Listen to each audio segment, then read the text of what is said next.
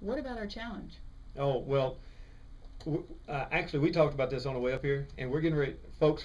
We're getting ready to put a clock on our website to tell you how long the clock has been running since I have been challenging authors of blogs, of books, of people who teach seminars. Oh, all It kinds of doesn't make people. any difference. I have written them emails. I've called them. I've asked them to be on this radio show, and we're talking about people who think the customer is always right. Yeah, they're quick to write an article about the customer is always right. Da da da da. Well, I don't really stand behind that. Oh, Is that okay? I have got so many things I can read you. It's unreal. I mean, the customer's all right. There's no way, you've got to have these customers, and they'll say, but, Right.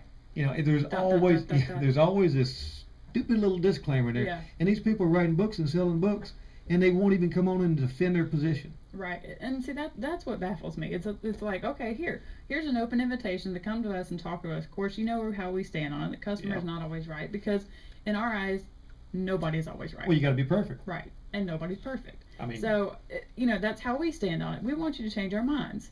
So that's what our challenge is change our minds. Come on here and tell us if you believe the customer's always right. Tell us why you believe that. that's right. And where do they see this challenge at?